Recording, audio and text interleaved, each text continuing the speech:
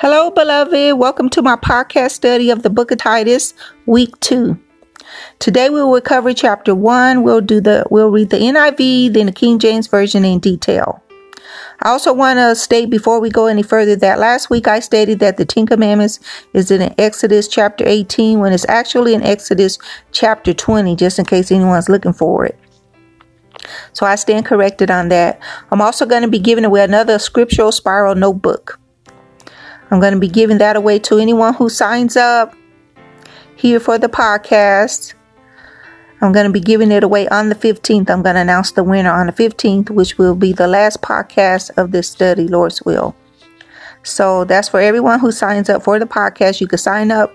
You can email me at territemple7@gmail.com to sign up, or in my group Terri Temple on Facebook. Just click on the events tab and you can sign up from there. And of course, it's all free.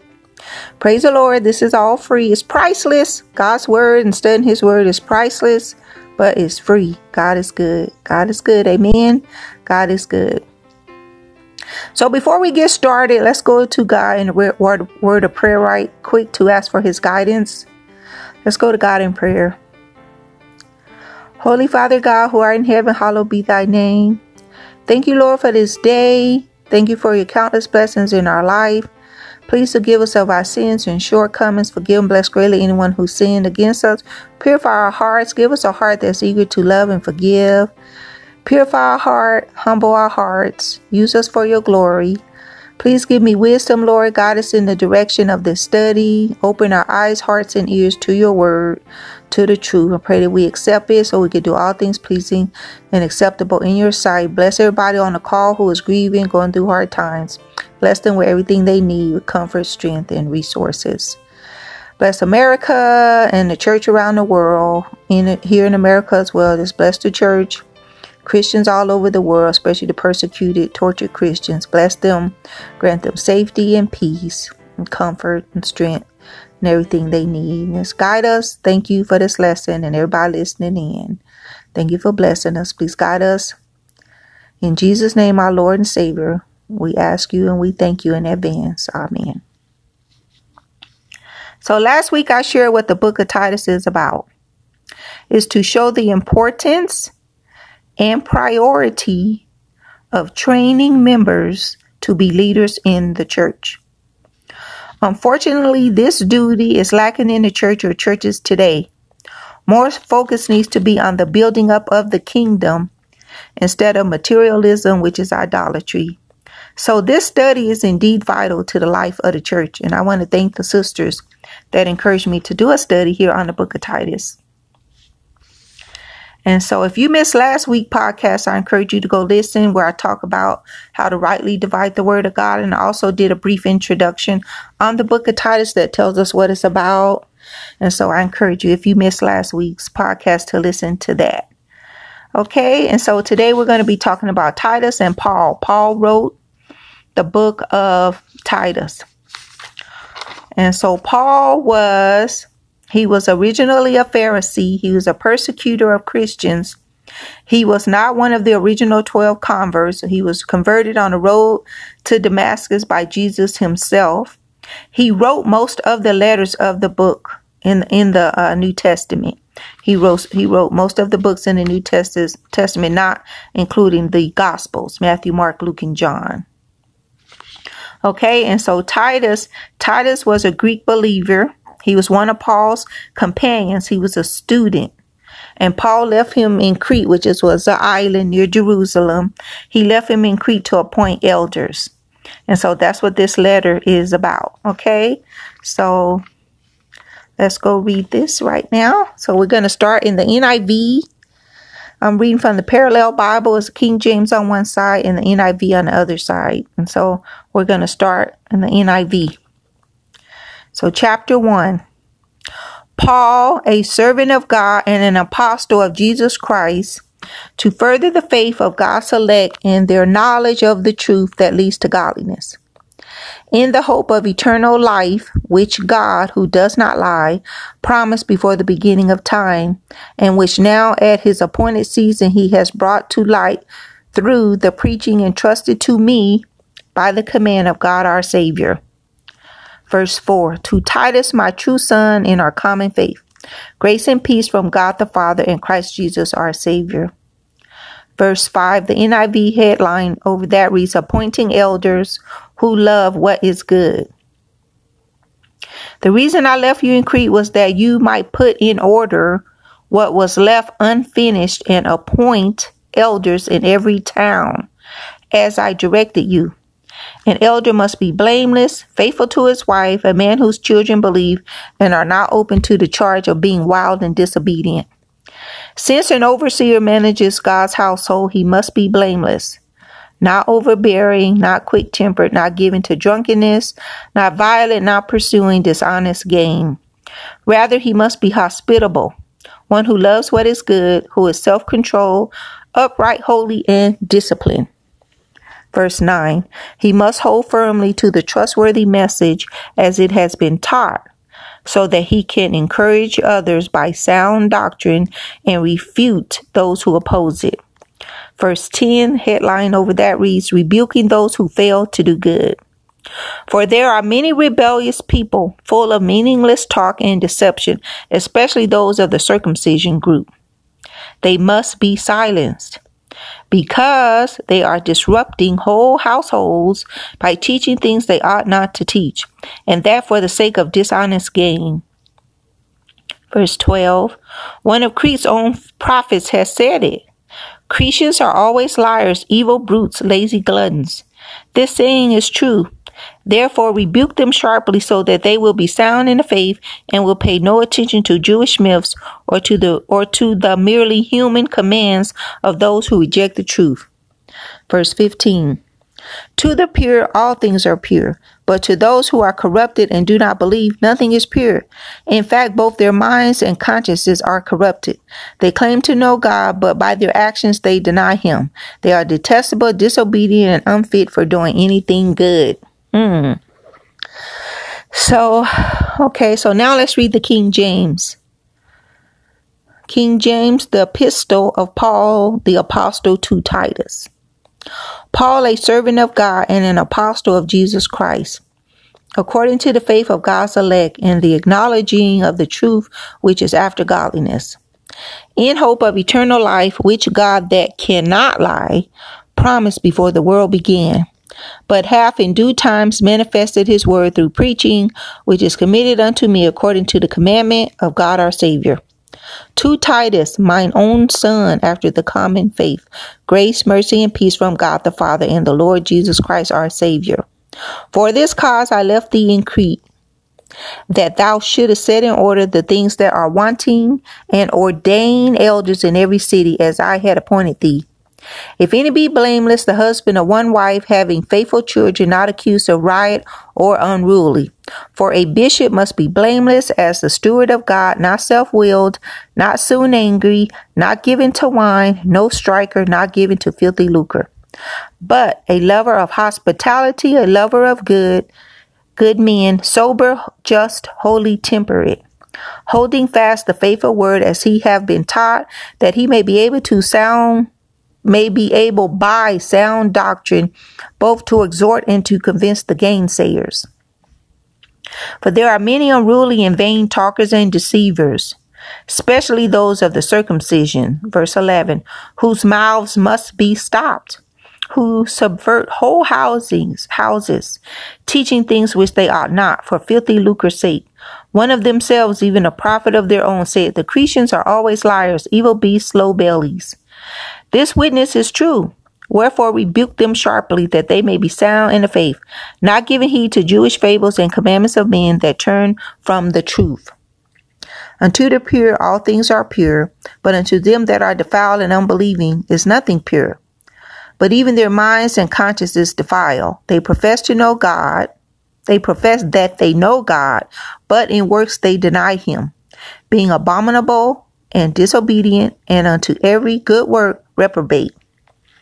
That's deep. Paul don't be playing. He just be putting it out there. I believe this is one reason a lot of people don't like reading the Bible. Did you see how tough Paul was? Paul don't be kidding around. He just was really nailing it. And that's a true man of God right there. We don't hear a lot of speech like this in the church today. You know, we're in the last days. So keep that in mind as you read the Bible. Just remember, we're in the last days, especially when you come to the New Testament. Mankind has always been screwing up since the Garden of Eden.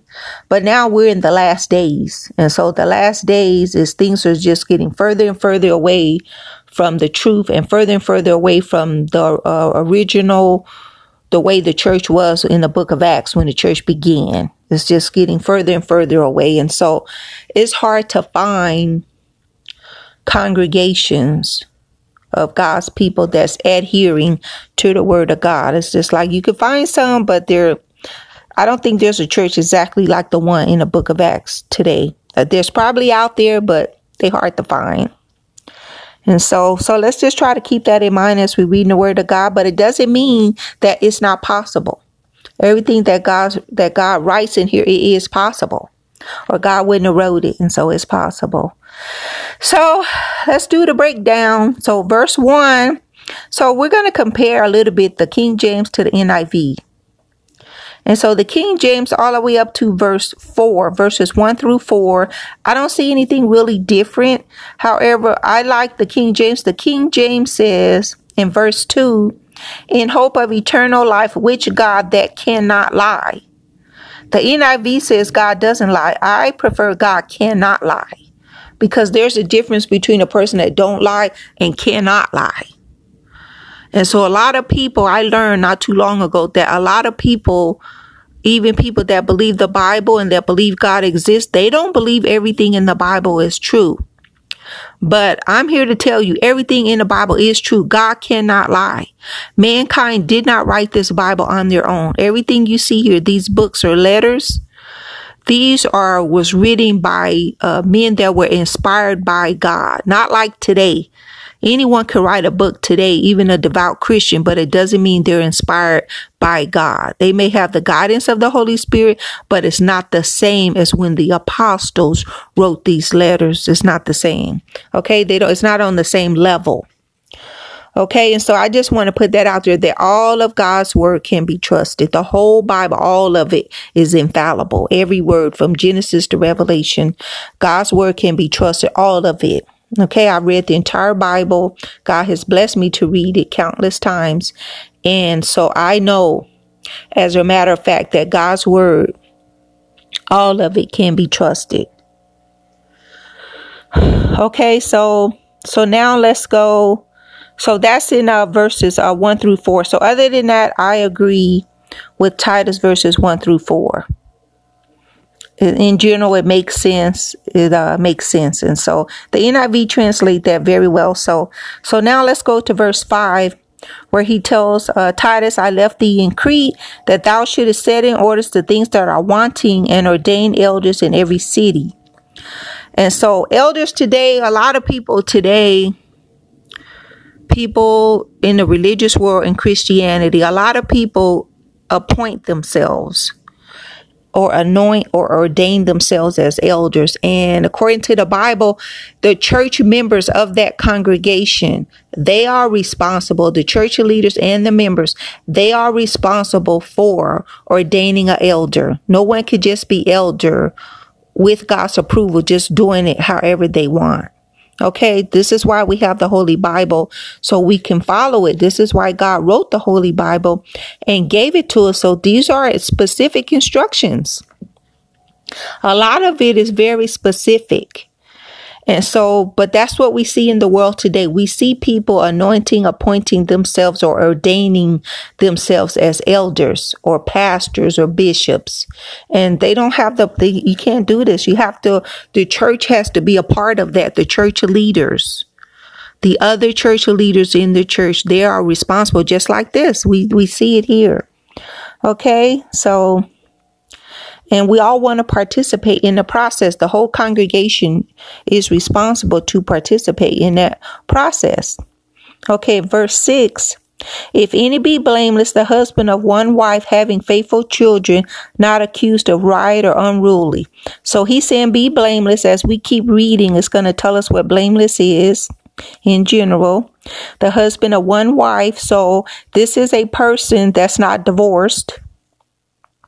He's been married one time and he has faithful children.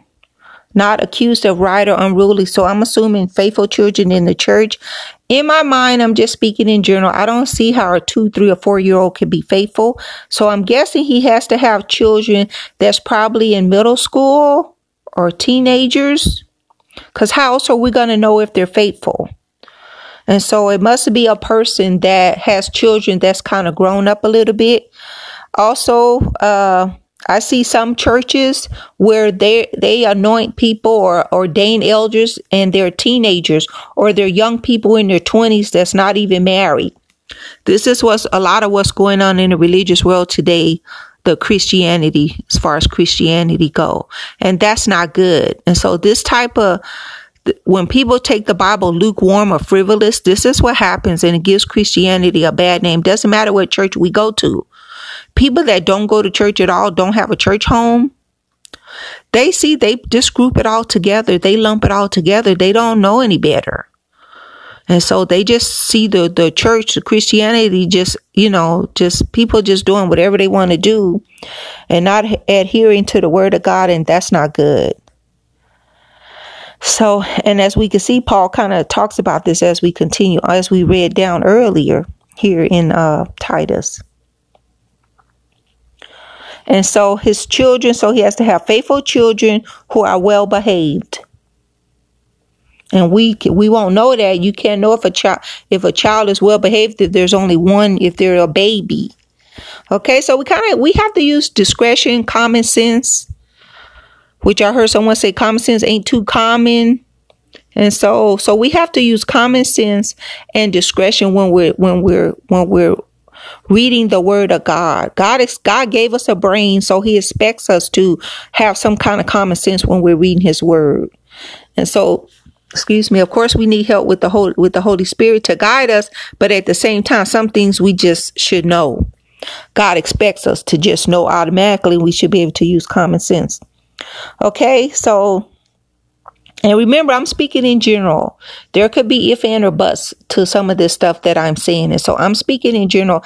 I'm not answering every question or every whatever a person may have, contradiction or whatever a person may have. So I'm speaking in general. And so if you have any questions or anything, don't hesitate to let me know. Email me, territemple7@gmail. Let me know and I'll address it at the next podcast. Okay.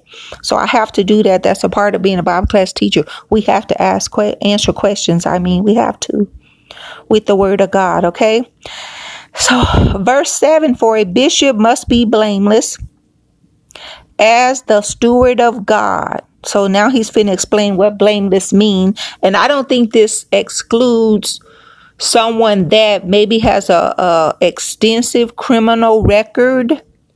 For instance, something like sexual assault, child molestation. It doesn't say that here, but we have to, like I was saying, we have to use wisdom and discretion and to assume that that's not included. Okay, when he says blameless, it's not going to mention it here, but we do well to assume that he's including those type of things. Okay, so for a bishop and elder, the same thing, must be blameless as the steward of God, a servant of God.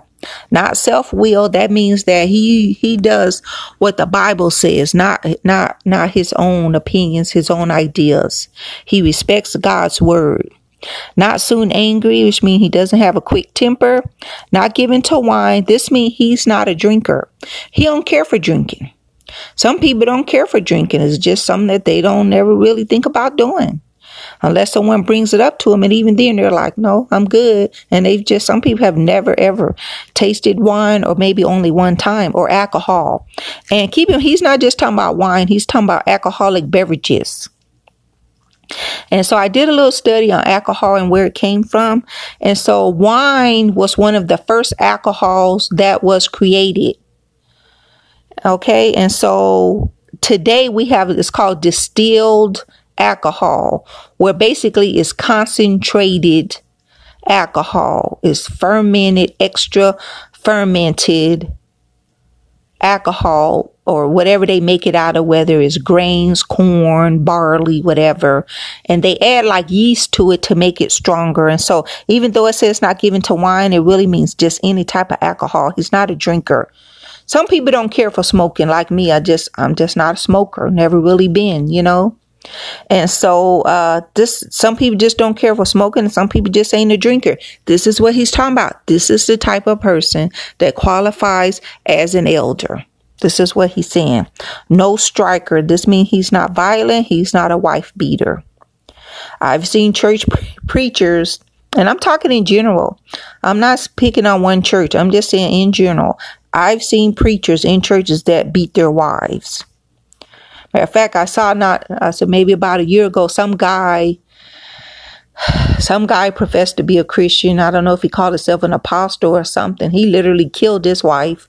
She left him, I think, because he was beating on her. And she was leaving him, and he went to her job.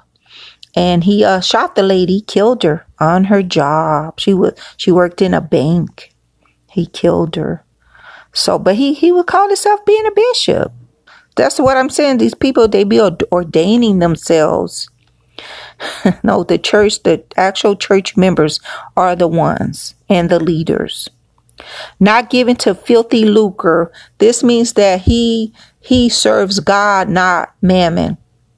Jesus said we can't serve God and mammon. He said we will hate one or love the other. And love the other. And so that's what filthy lucre is. It's like a person that's overly ambitious. There's nothing wrong with ambition. But if we're ambitious in the wrong direction, that's not good. The best ambition is for the kingdom of God and helping to build up God's kingdom. And building up God's kingdom, that we can do that through serving, through donating, monies, just things the church need, just being there for the church, encouraging, praying for the church, all that includes building up the church. That's what God wants us to do as Christians and godly women. So not given to filthy lucre. He's not money hungry. He's not, get rich at all costs. We see a lot of people in the religious world today. When I say religious world, I'm talking about Christianity in general. We see a lot of people in the religious world today, and they are money hungry. There's nothing they won't do. They're people pleasers. They tell people what they want to hear. And they also don't tell people what the Bible say, because they know, just like what I'm reading here, they won't teach this. Because they don't want to offend nobody in the church and run people off. Because they know people not living right. Okay, so I'm speaking in general. There's a lot of good going on in the religious world. So I'm speaking in general. Verse 8, but a lover of hospitality. And so I think a lot of church leaders today, there just needs to be more hospitality where we get invited over to the elder's house, the church leaders' homes. So I think that's what it's talking about. We see a lot of people chatting in the parking lot, but we never go to these people's homes. That's not good. That's how you get to know a person, when you go to their homes. Okay, so being hospitable, that's a blessing, to be hospitable. A lover of good men. Everybody don't love good people or godly people. And sober, that's back to the not drinking. And so it says sober, so I guess sober-minded. Having a sober outlook, but it could also mean, there's other ways to get high. To not be sober, it could be smoking funny cigarettes or blunts, things like that. And so he has to be sober, not on drugs. Just, which would mean fair. It also means he's a fair person. He's not showing favoritism. I've seen elders show favoritism. I mean, I remember the last congregation I worshiped at, or was a member at, I think we had like 8 elders. I remember one of those elders not even shaking my hands. I'm like, how's he an elder? He won't even shake my hands. I'm the type of person everybody like. You either like me or hate me. That's the type of person I am. And if you hate me, it's only because I'm a child of God. And I try to do what's right and stick with the Bible, and just very loving and friendly in general. Praise the Lord. Okay, so he has to be fair. Favoritism is a sin. We see cliques in the church, sometimes even among the church leaders. That's not good. They're setting a very bad example when they do that. And churches like that have a lot of division. They don't last long. And when they do it, it's not really a nice place. It's not a place where people really want to hang out or worship on a regular basis. They may go to the worship service and that's it. But that's because there's cliques and stuff like that. That's not good. He must be holy. We learn about holiness all throughout the Bible. Being sober is holy. Not striking your wife is holy. Not having a bad temper is holy. All this stuff is part of holiness. And being faithful is holy. And just basically doing what the Bible say do. That's being holy. And holy doesn't mean we never sin. It means when we do sin, we quickly repent of it. We don't walk in sin or waddle in sin. Temperament, that means he's not a drinker once again. And he's stable. He's not moody. And he has discipline and self-control. Okay, in verse, the King James says 8, it says, he must be hospitable, one who loves what is good, who is self-controlled, upright, holy, and disciplined. Yeah, so that means discipline, a person that has a lot of control over themselves. And a lot of these qualifications, they're fruit of the Spirit. They are byproducts of a person who's been guided, who has the Holy Spirit and being guided by the Holy Spirit. Verse 9, holding fast the faithful word as he hath been taught, that he may be able by sound doctrine both to exhort and to convince the gainsayers. And so that means that if someone comes up to him and tries to tell him that, okay, what you said wasn't true, I don't believe that's Bible, he needs to be able to defend the truth with book, chapter, and verse. This is what the Bible is saying right here, and that he should defend it and want to defend it and not back off the truth. But still, show the person that what the Bible says and says, this is it right here. Not be a coward and walk away when someone brings false teaching to him or have a miscorrect understanding. Not being a people pleaser. That's what it means. It's nothing wrong with being a people person. It means you love people. But a people pleaser, as a child of God, especially a Bible class teacher, a preacher, or elder, that's not good. And so elders are also called to teach. And so I will read that. I got to go over to the book. We got to go over to the book of Timothy. I'm going to read that right fast. Okay. So we're going to come back to verse 10. But right now, let's go over, turn with me in your Bibles. Let's go over to the book of Timothy. So I'm going to show you in book of Timothy, because Timothy also, it's in 1 Timothy chapter 3, it also discusses the qualifications of a bishop or elder. So let's just read this right fast. Okay, so 1 Timothy chapter 3, it reads, I'm reading the King James. This is a true saying. If a man desire the office of a bishop, he desire a good work. A bishop then must be blameless. He's covering what he already said in Titus. The husband of one wife. There's the one wife again. Vigilant, sober, of good behavior, given to hospitality, apt to teach. So here I notice it says to teach, apt to teach, where before it didn't mention teaching. Okay, in verse 3, not given to wine, no striker, not greedy of filthy lucre, but patient, not a brawler, not covetous. So I mean, he's patient, he's long-suffering with people. He's kind and loving. He doesn't cause fights or trouble. He's not a troublemaker, not covetous, which means he doesn't have a lust problem. He doesn't have this pride of life. Okay, he's not materialistic. Verse 4, one that ruleth well his house, having his children in subjection with all gravity. And then verse 5 says, for if a man know not how to rule his own house, how shall he take care of the church of God? And so this goes together with the husband of one wife, because a man that runs his house well in general, he's not divorced and remarried.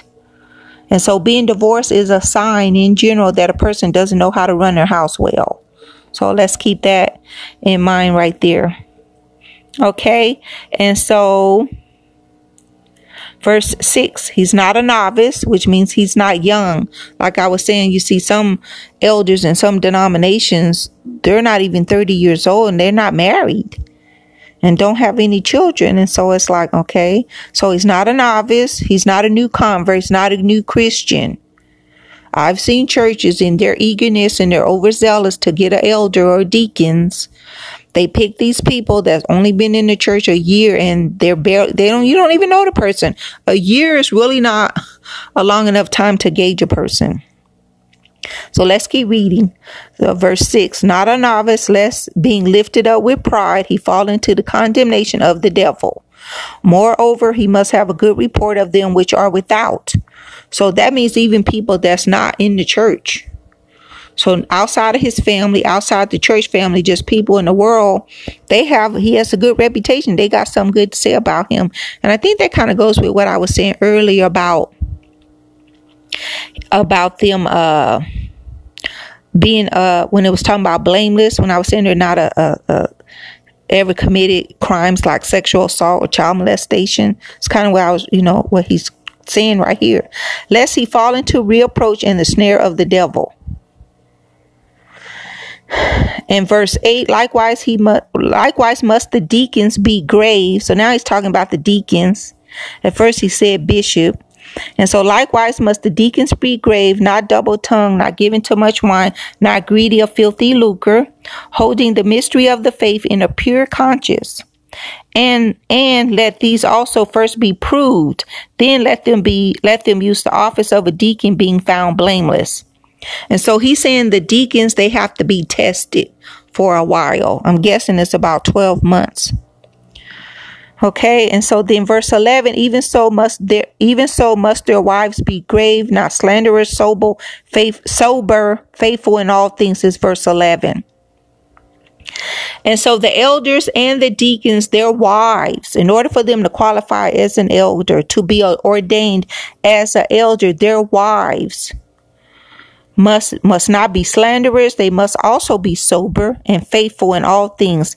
The NIV says, in the same way the women are to be worthy of respect, not malicious talkers, but temperate and trustworthy in everything. And so I've seen places where elders, their wives, it's like, wow, they're gossiping, they're not kind, they're snooty, they're show a lot of favoritism. And this is not good, because when our leaders do this, this is going to carry over to the church, to the regular members. They're going to be snooty and show favoritism. And so this starts at the top. This is why God is giving this. He's saying, if we want the congregations, for the people to live in a righteous, upright manner, loving manner, the leaders have to do it. It trickles down.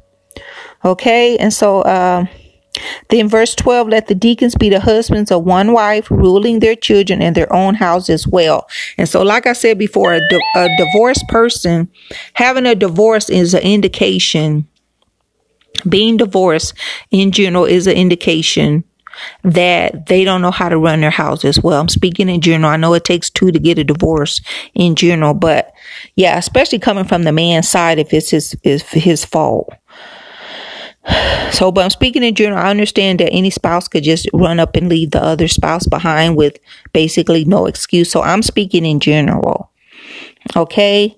And so, verse 13, for they that have used the office of a deacon well purchase to themselves a good degree and great boldness in the faith which is in Christ Jesus.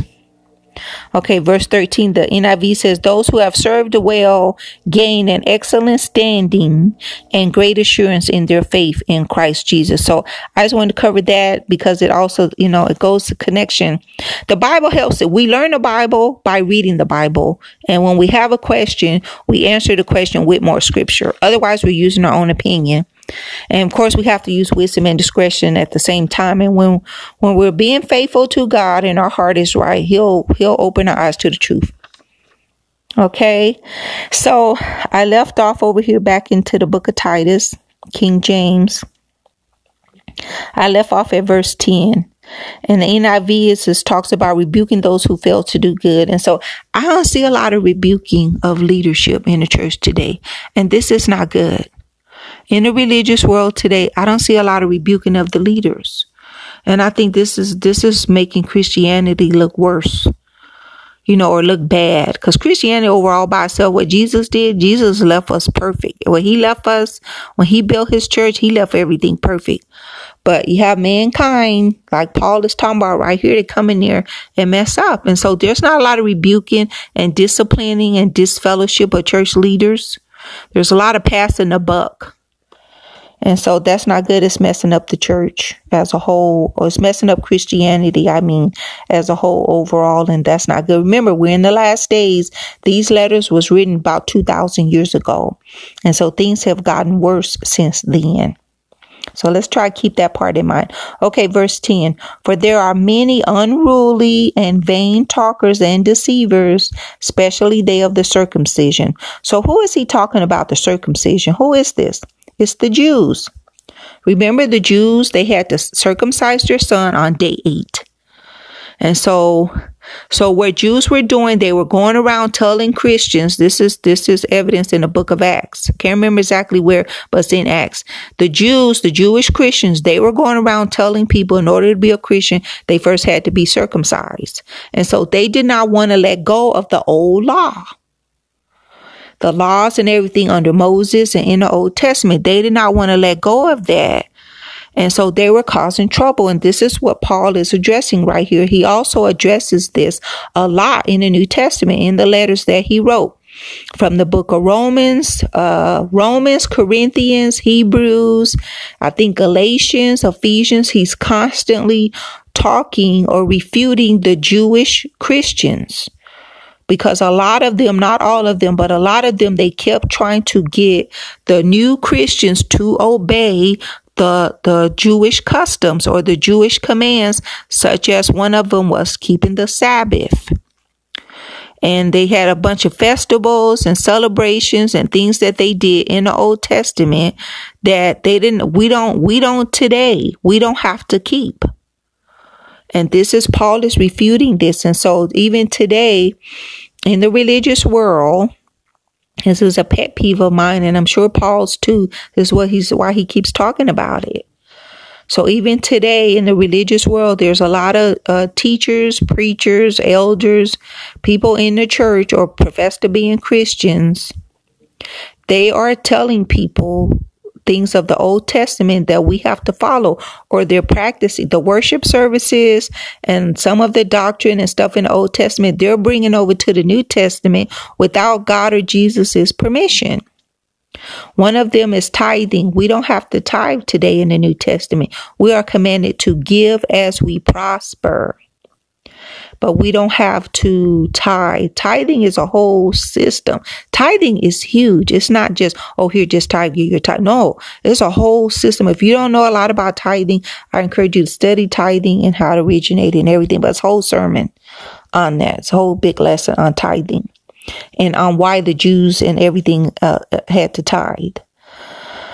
Okay, so that's what the Jewish leaders were doing. Some of the Jewish Christian leaders, the ones that they had obeyed the gospel, but they had a difficult time letting go of the old law. And so it bothers me even today where I hear and see preachers or Bible class teachers, they stay in the Old Testament.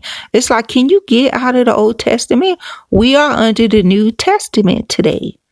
The New Testament of Jesus Christ and what he told the apostles to teach us, which is known as the apostles' doctrine, which begins in the book of Acts all the way down to Jude. That's the law that we're under today. Everything that God wanted us to obey in the Old Testament, he transferred over to the New, and we should be able to read it, and we will be able to read it in the New Testament if it applies to us. If it don't, we're not going to read about it. And so verse 11, he says, whose mouths must be stopped. This is what he's talking about. He's saying who subvert whole houses, teaching things which they ought not for filthy lucre's sake. He's saying they just doing this to get rich, just to pad their pocketbooks. This is what he's saying. We see a lot of this today in the religious world, in these denominations and even non-denominations. It's just, even in the Lord's church, there's just people just want to get rich. They want to be entertained from the leaders, even some of the members. We see a lot of this happening. Remember, I said we're in the last days. And so as time goes on, things going to get worse. But thank God he's in charge. Jesus in charge. So that we don't have to worry or fret. We just have to do our part and stay faithful and encourage our family member and other church members to stay faithful, to keep the faith. Okay, so verse 12, he says, one of themselves, even a prophet of their own, says, Cretans are always liars, evil beasts, slow bellies. Man, he called them evil beasts. Verse 13, this witness is true. So he's confirming it is true.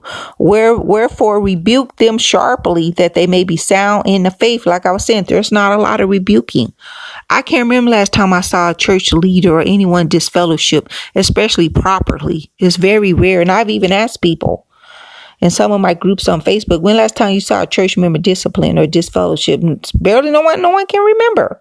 And so the church is not doing their duty. And so this is one reason a lot of this trouble, the wolves in sheep clothing that Paul warned us about, is so prevalent in the religious world today. Verse 14, not giving heed to Jewish fables and commandments of men that turn from the truth. And so that's what he's saying, Jewish fables. And so that's all this stuff that come from the Old Testament that they're trying to carry over. One of them is that the Jews are God's chosen people. Not anymore. Anyone that's a Christian, Christians are God's chosen people. Those who obeyed the gospel of Jesus Christ, baptized believers who repented of their sins, confess Jesus, and who are staying faithful. That's God's chosen people. Or those in the church, that's God's chosen people, not Jews. And so that's some of the Jewish fables is what they're teaching. Got to be circumcised. Still got to go to worship service on the Sabbath. They probably was trying to make them worship on the Sabbath and Sunday, the Lord's Day. That's probably what they was trying to do. Just getting an educated guess. That's probably what they were doing. Okay, and then trying to make them keep the other. They had like moon celebrations. Oh, they just did a whole bunch of. They had a lot of worship practices in the Old Testament, and they were probably just trying to cling on to that, to hold on to that. And we don't have to do that today. We're under the law of liberty. We're under God's grace and mercy. We're not under that. There's no stoning when we sin. Nobody's getting stoned. We're not under that today. And I know a lot of people don't know it. They don't understand. That's why it's important to listen to my last podcast where I talk about how we should rightly divide the word of God and how it should be divided. So as to reduce the confusion in the religious world, especially in our lives, if nothing else. So verse 15, unto the pure all things are pure, but unto them that are defiled and unbelieving is nothing pure, but even their mind and conscience is defiled. And so if we keep reading down, verse 16 will answer what is he's talking about. So verse 16 says, they profess that they know God, but in works they deny him, being abominable and disobedient, and unto every good work reprobate. That's what Paul said, not me. He said reprobate. And the NIV says they are detestable, disobedient, unfit for doing anything good. Wow, that's deep. They ain't playing. They're not playing, and they stepping on toes, and they don't care. And if people get offended, it's like, oh well. But this is why, like I was saying, not us listening, but people in general, they don't like the Bible, and that's not good. And so we see a lot of this today in the religious world. They profess that they know God, but in works they deny him. Being abominable, which means they're doing some great sins. Abomination, that just means huge, great. So that means they're sinning greatly. They're disobedient. It's just they're not faithful to the word of God. He's talking about people that say they know God. This is what they're doing. And into every good work reprobate. It's like, wow. So I ain't really sure what he means there, but that's pretty deep. That's pretty deep. I'm sure we keep reading the word. I think Romans chapter 1, covers a lot of what he's talking about. So let's read Romans. Let's read that. Romans chapter 1. I think that's where that's at. I hope I'm right. Let me see. Romans chapter 1. So Romans chapter 1, verses 18. And I'll just read the NIV. And it's titled, God's Wrath Against Sinful Humanity. This is what's going on today. And just remember, this was written 2,000 years ago, and things have gotten a little worse. The wrath of God is being revealed from heaven against all of the godlessness, and wickedness of people who suppress the truth by their wickedness, since what may be known about God is plain to them, because God has made it plain to them. For since the creation of the world, God's invisible qualities, his eternal power and divine nature have been clearly seen, being understood from what has been made, so that people are without excuse. Verse 21. For although they knew God, they neither glorified him as God nor gave thanks to him, but their thinking became futile and their foolish hearts were darkened. Although they claimed to be wise, they became fools and exchanged the glory of the immortal God for images made to look like a mortal human being and birds and animals and reptiles. Therefore God gave them over in the sinful desires of their hearts to sexual impurity for the degrading of their bodies with one another. They exchanged the truth about God for a lie and worshipped and served created things rather than the Creator, who is forever praised. Amen. Because of this, God gave them over to a shameful lust. Even their women exchanged natural sexual relations for unnatural ones. In the same way, the men also abandoned natural relations with women and were inflamed with lust for one another. Men committed shameful acts with other men and received in themselves the due penalty for their error. Verse 28. Furthermore, just as they did not think it worthwhile to retain the knowledge of God, so God gave them over to a depraved mind so that they do what ought not to be done. They have become filled with every kind of wickedness, evil, greed, and depravity. They are full of envy, murder, strife, deceit, and malice. They are gossips, slanderers, God-haters, insolent, arrogant, and boastful. They invent ways of doing evil. They disobey their parents. They have no understanding, no fidelity, no love, no mercy. Although they know God's righteous decree that they who do such things deserve death, they not only continue to do these very things, but also approve of those who practice them. Wow, that's deep. And so he's talking about the world in general. But then he says those who even know better are still doing things they shouldn't be doing. And so that's kind of what Titus is talking about when he says they profess to know God, but in works they deny him, being abominable. That's great sins, and disobedient unto every good work, reprobate. That's King James Version. Okay, so that's the study of the book of Titus, chapter 1. So next week we're going to go into chapter 2. And so that's mainly going to be talking about the women, the older women in the church and our duty. I did a video on this too.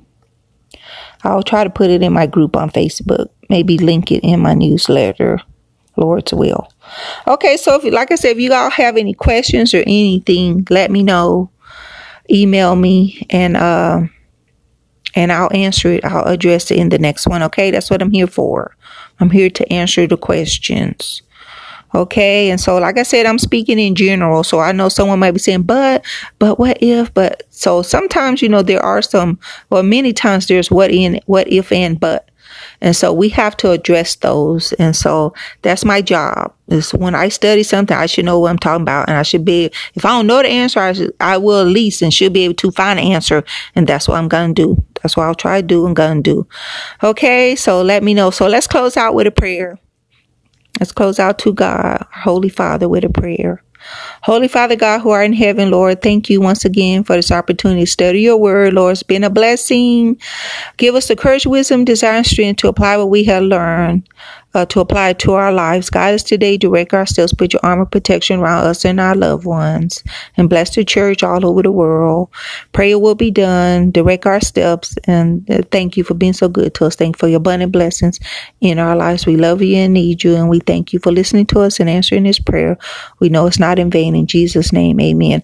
And so another thing I just want to say right quick before I go, these qualifications for the bishop and stuff, we want to encourage our family members and church members to seek the position of a bishop, because these things are possible. God has created people like this in the church. He's created elders and deacons. They just have to be or they have to come forward, or we should know them by their works and character and traits. We should know these people, and we want to encourage them because they are out there. It's not impossible for a person to meet these qualifications.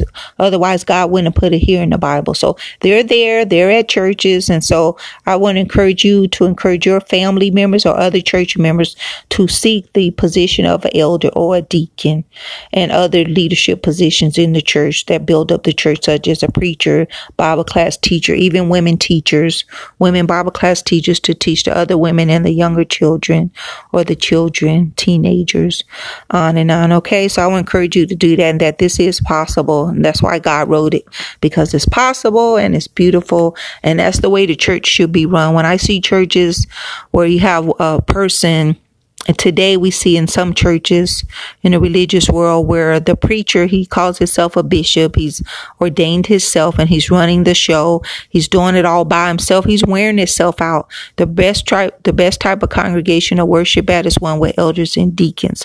I've been to both. I've been to churches where one preacher tries to run everything, and I've been where they had elders and deacons, and it's just more organized, and the leader, he's more blessed. The leadership is more blessed because he's not trying to do everything on his own. When we see these congregations where the preacher / bishop is trying to do everything on his own, he's wearing himself out. That's not God's plan. That's not God's will. There is no hierarchy like that in the church. The hierarchy is the elders, deacons, preachers, teachers, evangelists, like that. And so there's no one man show. That's what I'm trying to say.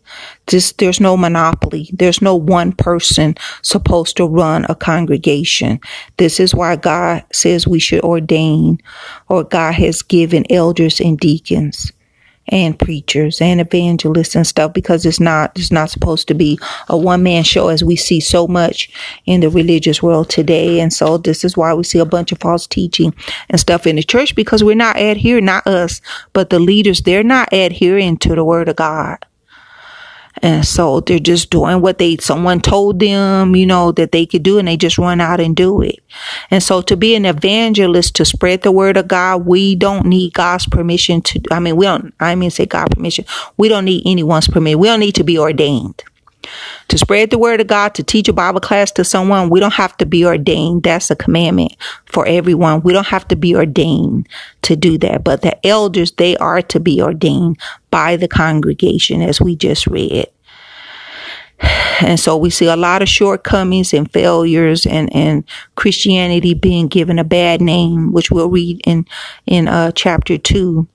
This is why Christianity is being given a bad name. A lot of people just don't want to go to church because they just see it's a big mess.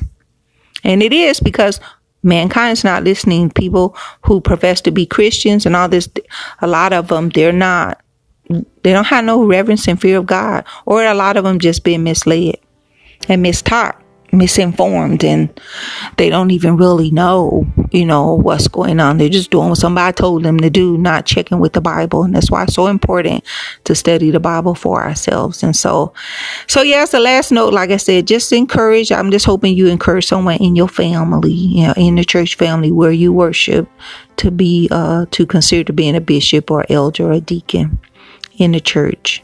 Okay, because it is an honor. It's a privilege. Okay, so I don't qualify, me and my husband, like the parent. I don't have the gift of parenting to be a bishop's wife, and my husband doesn't either. We have one son and he drives us crazy. And so we don't have the gift of parenting. These people, the bishops, they have the gift of parenting. This is why they're able to run their households well. It's a gift from God.